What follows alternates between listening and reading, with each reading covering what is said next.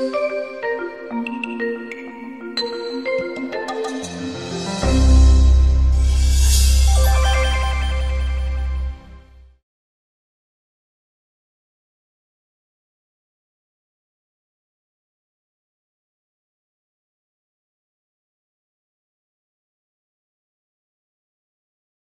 you very much. Buenos dias. I have to apologize for addressing you in English. I grew up in Southern California, but it's been many years ago, and my Spanish is now terrible. So try to follow along, and I'll do my best to speak slowly. But first off, a terrific thank you to Giancarlo for putting all this together. You put a tremendous amount of work into this, in addition to the role he played on the Scientific Steering Committee for the city's IPCC conference that you just heard all about from Brenna. And a big thank you to all the university staff who have been so kind and gracious to us. We're really thrilled to be here and excited to not just talk about some of the research and innovation agenda of the city's IPCC, but the Talanoa dialogues, which occurred yesterday, which were also really, really important. So today, I wanted to speak with you a little bit about the Global Covenant of Mayors. It's a really interesting organization that has come into existence in the last couple of years. And then after that, I'm going to talk to you about Innovate for Cities, which was actually a brand new initiative that was only announced 2 months ago, that was announced in response to what happened at Cities IPCC in terms of a need for this cross-mingling, cross-pollination of science, policy, and the private sector. So that's how I'll use my time to speak with you. Thank you. We'll have to. Yeah, I need to speak into this for the translation. Correct? I can't get up. I like to walk around and move a lot, so I'll speak here. Okay. So the Global Covenant of Mayors for Climate and Energy, as I mentioned, was created about 2 years ago, and it was actually the merger of two different entities. It was the merger of something called the Compact of Mayors and the European Covenant of Mayors. And what's interesting about this is that over the last maybe 15 years, the proliferation of city networks has exploded. And there's a lot of reason for that, and you're going to hear about it a little later from one of our other colleagues who's going to talk about city networks. But the general gist behind this is that as cities are taking more and more action on different things, not just climate change, there's a variety of things that cities have become leaders on, there's more and more need to collaborate and coordinate between them, particularly also as it pertains to transformation and technology, which is getting implemented in cities first. So based on this explosion of one, urbanization, two, climate change happening, which impacts cities hardest because that's where the concentration of infrastructure and people are. You've seen this growth of these city networks. So there's been a need in some sense to help kind of coordinate this, because local action takes local knowledge, but at the same time it's very important to coordinate this between countries. So as these networks have started doing that, what happened is that there was a differentiation in terms of approach, in terms of knowledge practice sharing, data standards, etc. And that actually started becoming confusing to the marketplace. So cities might be involved in a regional network, they might be involved in an international network, and they were being asked to commit to different processes using different standards and reporting their data in different ways. So as a result, the cities themselves said, guys, can you please stop doing this, make this a little bit more simple for me?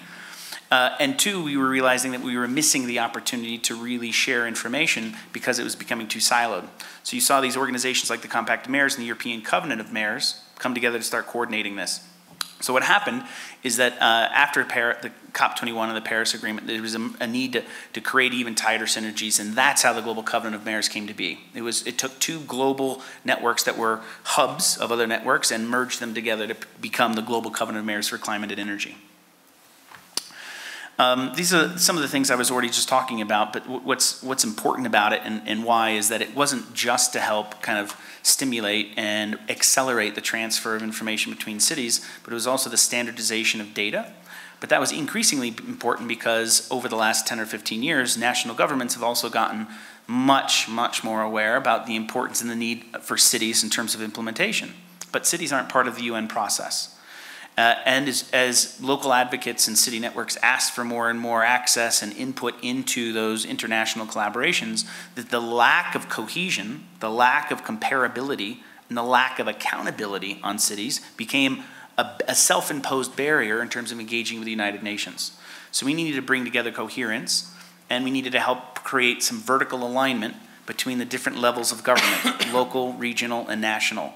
And so new international institutions and processes had to be created in order to allow that flow of information from local to national.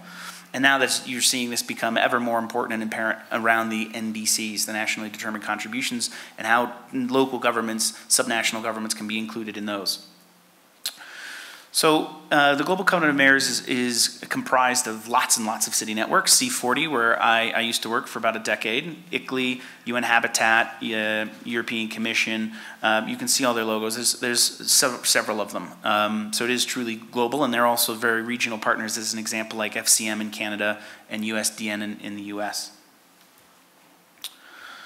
I talked about this a little bit already, so I'm not going to dwell on this, but the vision here is that by combining and supporting cities and the city networks all over the world, we can, one, show solidarity, two, help create momentum and energy to push national governments to be more ambitious and to help convince them that we can ratchet up our ambition, and three, bring more resources and tools and decision-making to cities by being able to have a platform with which to show what they can do and where they need help. Yeah? So the Global Covenant of Mayors is actually managed by mayors. There's a board. The board is co-chaired by Michael Bloomberg and the vice president of the European Commission, Maro Sefcovic, and the vice chair is Cristiana Figueres, who is the former chair of the UNFCCC. And you can see the mayors spread from around the world, global north, global south, so very good balance. And they actually oversee the development of the Global Covenant of Mayors activities. Oops, there we go. So this is where it gets really, really exciting, because you can start seeing the collective impact now. So instead of being C40, which is a network of some of the 96 of the world's largest cities and the impact they have, which is tremendous, now you can see the impact of cities large and small all over the world.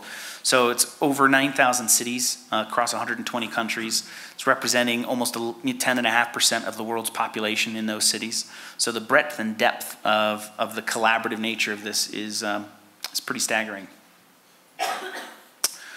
And this is where it becomes ever more important. We heard a little bit about this from Diana, who is also the co-chair of the Scientific Steering Committee for the city's IPCC. We heard a little bit about the impact that cities can have. This is not too dissimilar from that, but this is just looking at the number of cities that are currently part or members of GCOM and what their impact could be. And basically, what some of the analysis has shown is that based on the targets that they've set, that in 2030, which is 12 years from now, cities' expected emission reductions for that year would be 3.7 gigatons. That's a pretty sizable number, and that's just based off the commitments now. This graph over here on the right is interesting. What that's breaking down is kind of there's different levels of power or authority that cities have. In some cases, cities have strong authority over their roads and the parking setbacks, the sidewalk setbacks, and their bus fleets, as an example. In other cities, they don't have very strong power over transportation. It's managed by a regional or federal government. So it's it's increasingly important for us to be really aware of the types of cities you're dealing with and what they have the authority to do versus what they don't. And we need to get much smarter and much more strategic about asking cities to take action and expecting them to in the areas where they have strong authority. And then we need to look where we can collaborate with them in areas where they don't. What you're seeing here is basically an average of that. This blue area is the amount of GHG emission reductions where cities have on average across the globe very strong power. This yellow band here, this critical implementers, where they can be a driving force in helping set the vision, but they need partnership or outside funding. And the red piece here on the mitigation potential reduction is where they can be a strategic partner, but the real influence has to come from outside that. So it helps kind of give a perspective and help paint a slightly different picture of cities as really vehicles for change and implementation and terrific collaborators if we know how to work with them and in the right ways. So here, this is just getting. I'm a numbers guy. I like numbers, and I think numbers are important. But this is helping kind of paint and provide the narrative in a couple of different scenarios. So what you're seeing here on I think it's your top left. Those are 2020, 2030, and 2050 emissions statistics, whether it's a BAU or reduction potential. If you pop over to the right-hand side, the aggregate GCOM city emission scenarios, this is going from 2010 to 2050. Again, just starting to try to paint a scenario of what's happening if we do take action versus what we don't take action. Here on the bottom right of the screen, you can see this breaking down for regions, and the potential emissions reduction based off of BAU from a regional perspective, which gets pretty interesting. This is a kind of, this bottom right chart is a lot of the problems that have been holding back an international agreement on climate treaty, because trying to get everybody to agree to a process that doesn't make sense. What I mean by that is global north cities have a much higher greenhouse gas emissions per capita, so they have to have a dramatic reduction in emissions, whereas in the global south, the per capita emissions generally are very low, and they need to ensure that they don't continue to grow. So the types of interventions and the things that you actually need them to commit to are very different, but trying to come up with one process is challenging. This regional variation of the difference between a BAU really helps paint that narrative. This is a really, really interesting graph, and this, I think, has a lot to do with the emergence of the power of cities and the awareness of this. But what this is actually charting is transparency, interestingly enough, because not so long ago, 15, 20 years ago, cities didn't do a lot of data reporting in a public sphere. And oftentimes that was you only did that when you absolutely had to, and it was a mechanism by which you could be held accountable or not run for office again because you weren't able to achieve something, or you couldn't get the data, or you couldn't have a sufficiently simplistic way to provide that information to the general public.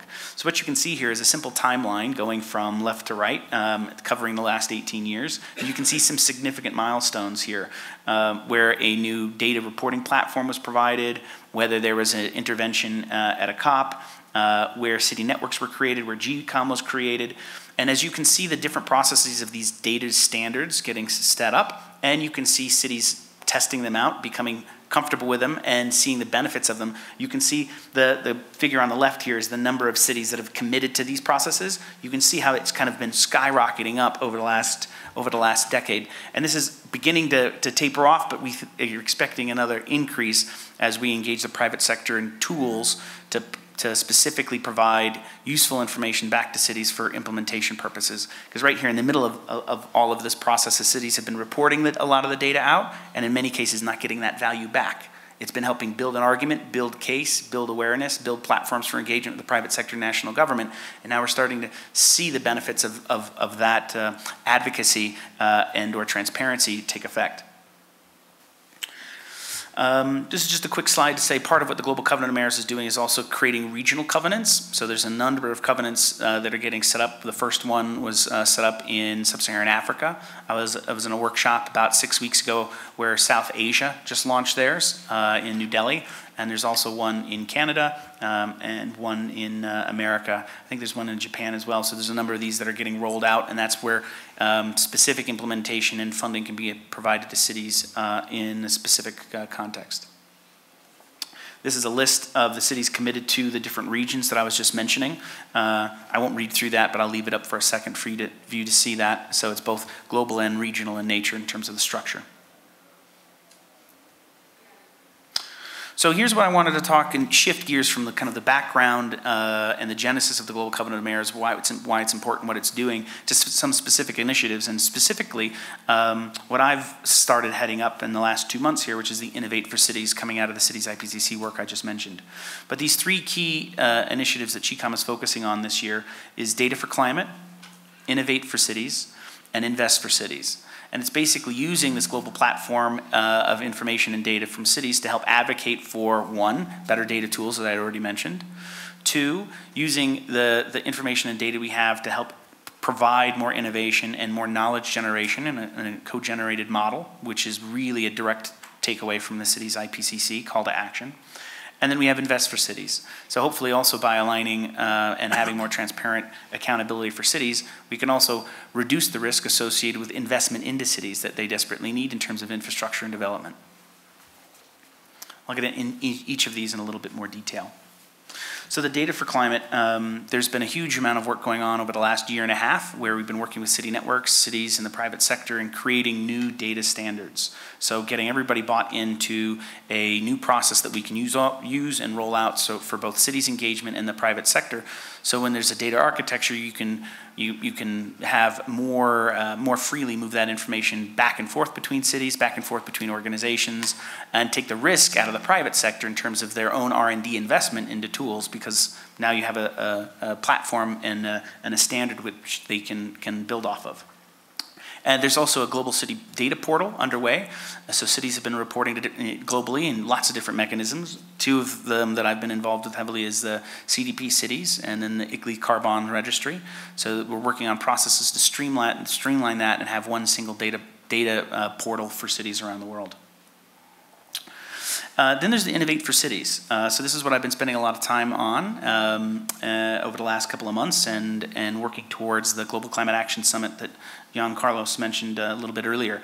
And this is basically where we are taking all the phenomenal input that we've got from academia in terms of the knowledge gaps and the critical areas in terms of science that cities need to focus on as it pertains to climate change.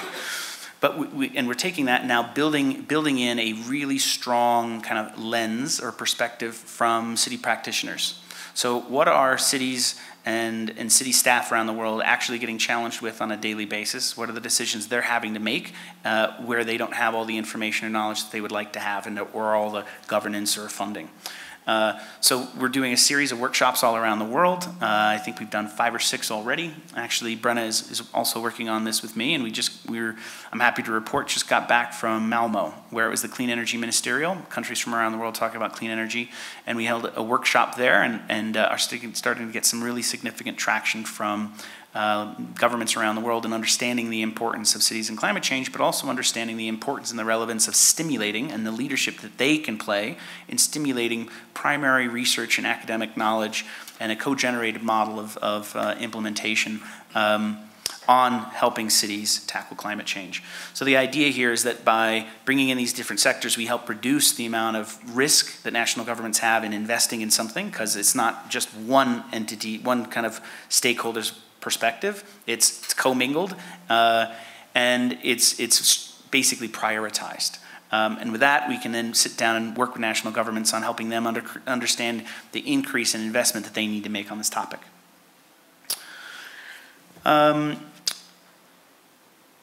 This is just a quick summary of the data, the Innovate for Cities, but this last one I want to talk about a needs assessment. So this is another big exercise that Global Covenant of Mayors has been undertaking for the last 1.5 years, is actually a world listening tour. It's going around and listening to cities on basically what types of support they need, what types of capacity building, what types of infrastructure, what types of funding. And this is really a critical piece of work that we can use to strategically provide back to national governments and back to city networks in order to help structure and tweak their engagement with cities moving forward.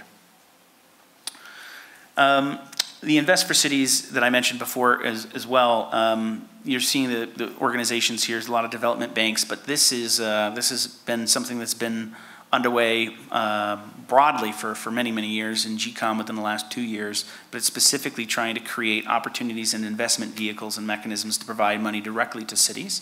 A lot of times development banks have to go through national governments, and there's procedures that make it difficult to get monies directly to cities. And on the flip side, we're working with cities to help them understand what they need to do in terms of the capacity building and the rigor with which they need to provide investable type projects in a format and in a process that is consumable and palatable to banks. Yeah. So with that, I think I'll wrap up. We've got some presentations from John Carlos, who's going to talk about some local impacts, and I think some time for Q&A after that. But thank you very much for your time and attention. Thank you, Seth.